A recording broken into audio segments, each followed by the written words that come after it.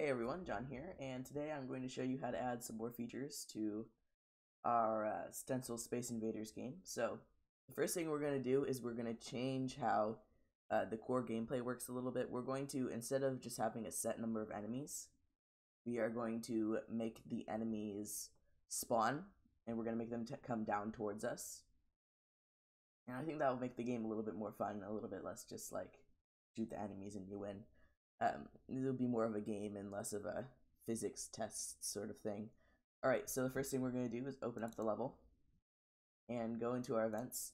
So when our enemy killed function here, for now, we are just going to make this increase victory counter by 0. So that will just remove our winning sort of from the equation, so we don't have to worry about that right now. Alright, so the next thing we're going to do is we're going to set up the enemy random spawning code. Actually, no, first, let's edit the enemy so that the enemy goes down. So we're going to make, in the enemy, we're going to add event basics when updating. And I'm going to rename this event to move. And let's see, so I'm going to go into actors, motion, and I'm going to set the Y speed to -1. That should make him go down, but if not, it might make him go up, so it's always good to test to make sure. Just want to make sure that I'm not making him go the wrong direction, because that would be weird. I believe it should be not negative.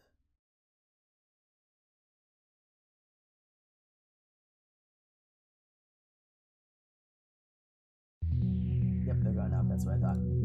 And they're going too slow, so I'm going to make it something like 5 and see if that works.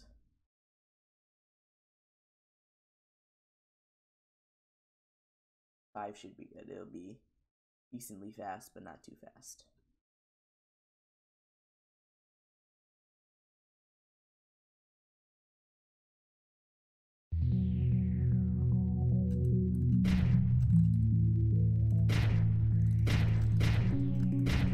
And they just push you off the screen. So another thing that we're gonna do is go into the ship and make it so the ship cannot be pushed. So that should be good. I'm gonna test that and make sure that works. And you also notice we didn't die, so we didn't die when the enemy hit us, so we'll do that as well. Although perhaps not in this video if it gets too long. We'll see. Alright. That seems like a good speed, I think. I'm gonna let this one try to push me. Yep, it just goes through me. Perfect. Alright. That should be good. Alright, so the next thing we are going to do is we're going to make the level spawn enemies. So we're going to make a new event. And we can make it a every n seconds. And I'm going to rename this to enemy spawn. And I think every 3 seconds is good. So every 3 seconds I'm going to create. So we need to create. This is good right here. Create, and we're going to make it an enemy. Actually, I know what we're going to do first. First, let's go into attributes. Actually, we'll make it a game attribute. And we'll create a new game attribute. I'm going to call it enemy, or let's see, say number to spawn. Make it type number, initial value 3 is probably good. Alright, so now number to spawn.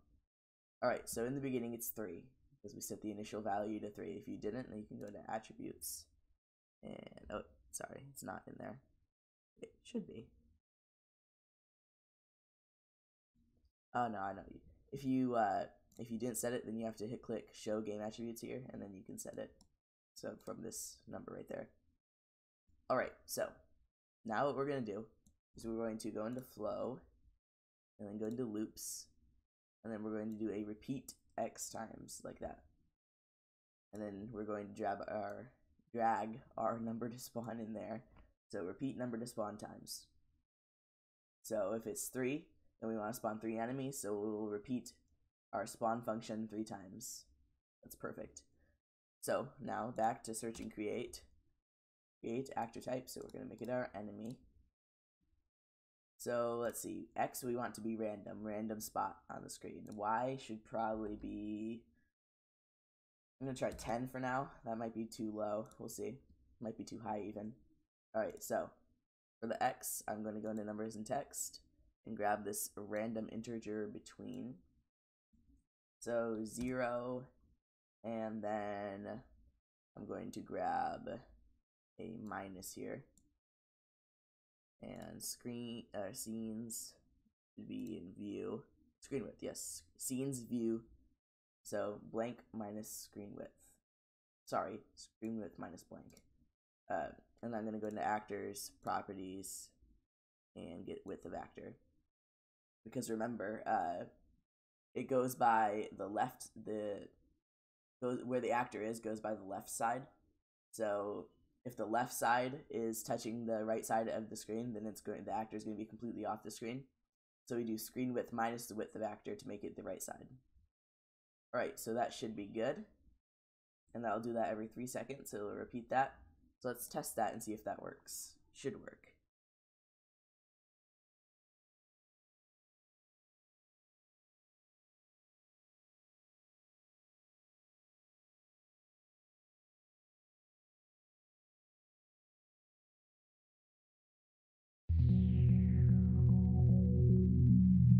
Yep, so I forgot to remove the original enemies, but it is spawning every 3 seconds. It's spawning 3 of them in a random spot, so that's perfect.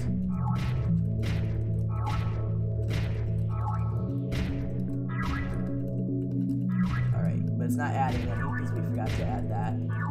So yeah, I definitely think this is better. This is more of a game, less of a, might even want to make it faster. Depends. But yeah, this is more of a game and less of just a sort of arcade simulation.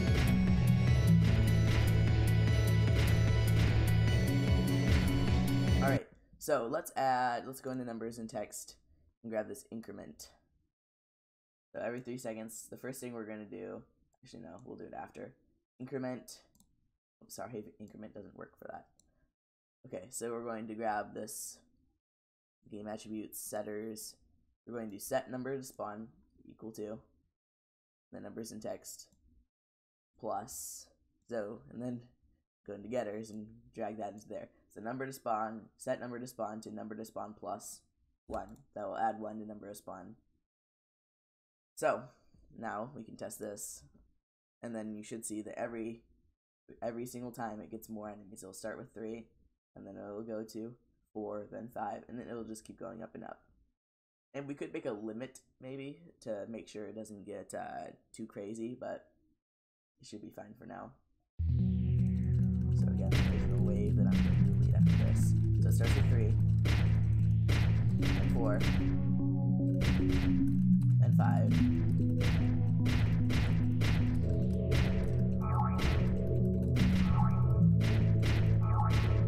It starts getting harder.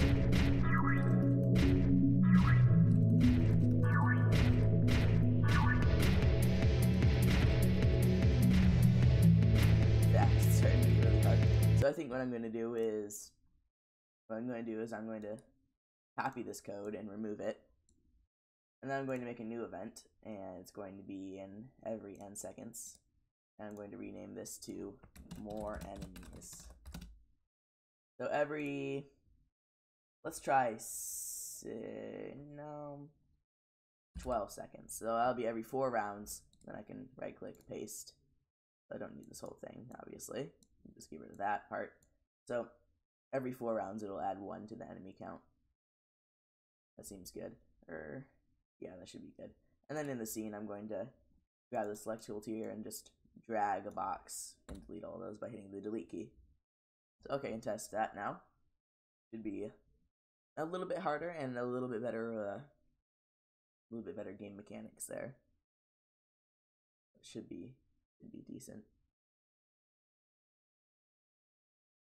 And then I think what we'll do next is we'll do score next. Alright, so there's 3. Still 3. Still 3.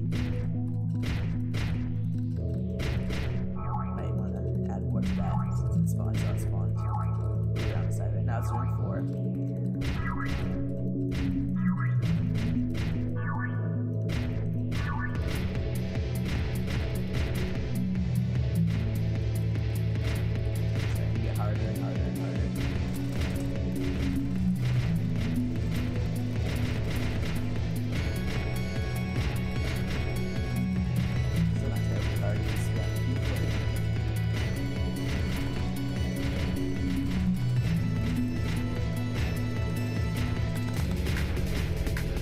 It's harder and harder. And you're not going to get penalized for this one, so as long as you avoid them as much as you can, I think that'll be good. Alright, I think that's good. So let's do score next. So, remember in the level we already had that convenient code that every time an enemy is killed it runs. So, we're going to make a new variable, a new game attribute, create game attribute. We're going to call it score. Number, default value is 0. That's perfect. So I'm going to do the same thing. I'm going to set score to, and I can go into getters and grab this for future reference. And then I can just go in here and do math and grab that instead of going into numbers and text. So set score to score plus 1. So now I'm going to make a drawing event because we want to draw the score on the screen. So again, I'm going to go into styles and set the current font to, we'll use our default font for now. And then I am going to, when drawing, I'm going to go into drawing and then draw the text. We're going to make this text do something. We're going to do 5, 5 is probably good. And it's going to be the text, let's see, I'm going to need a plus, so I'm going to get a, let's see, I believe there's in text, there should be, yes, and so I'm going to do score, space. So the space is because if we just put our number in here, then it'll just be score, then no space, and then the number, and that wouldn't look very good, so I'm going to do that, and then I'm going to, on this one, I'm just going to do as text, because I'm going to do a number, and then I'm going to go into game attributes and put in score in here, so score and score as text. That should be good. It should show up now in the top left corner because it's 5, 5 and 0, 0 is the top left corner. I wanted to put a little bit of margin in there, a little bit of padding, just so it wasn't like square with the top left corner. Alright, score is 0. Perhaps that's too much on the Y, but that's changeable. Score 1, score 2, score 3, score 4, score 5, score 6, 7, yep. So that's perfect. That's exactly what I want.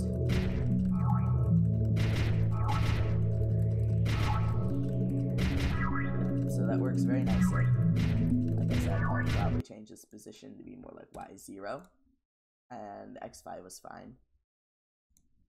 See how that looks. So it's just sort of customizing it the way you want it to look. And you can change your font, you could change what you say, you could say points or score or whatever you want to say. It's about customization and what you feel like is best for your game. I think that looks a little bit better. That's perfect, I think.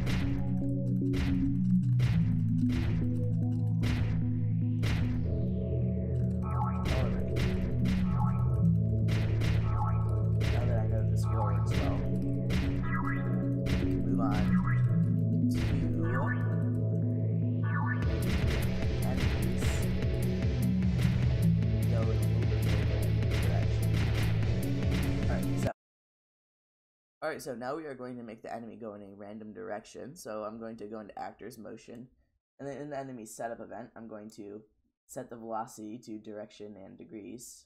Make sure that I have the physics right. Alright, yes, this should work. Alright, so for the degrees, I want it to be sort of random. Speed, I'm going to try 5 for now. So for the degrees, I'm going to go into numbers and text and grab this random integer. And I believe on an actor, 0 is right. I'm not positive, but I want it to be somewhere within 60 degrees of straight down.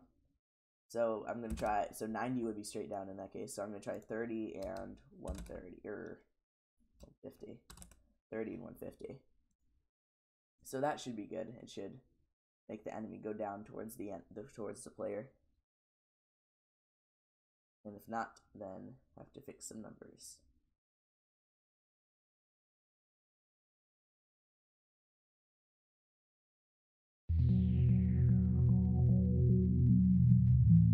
Alright, so speed is sort of slow, but that is what I wanted.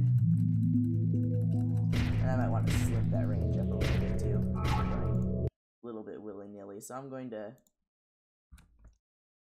make it between 60 and, I'm just subtracting 30. Make it between 60 and 120. Subtracted 30 from the range on each side by adding to the far left and subtracting from the right.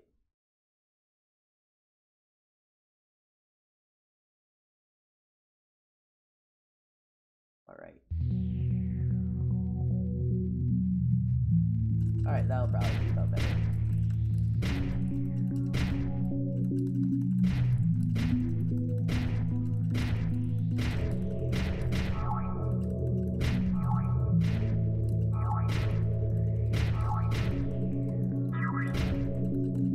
The enemies are going a bit slow, but I am also not taking into account the fact that they're going to start spawning more.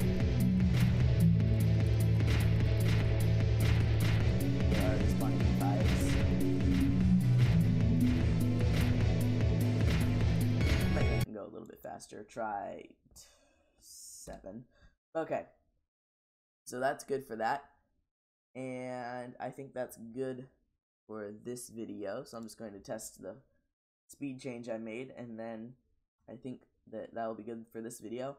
And in the next video, we'll cover hopefully finishing the game, adding it so the player can die, adding some final touches and such, just to make the game look better and feel better. Alright, yeah, I think that's a better speed for them. That definitely seems like a better speed. Alright, I think that is perfect for this video.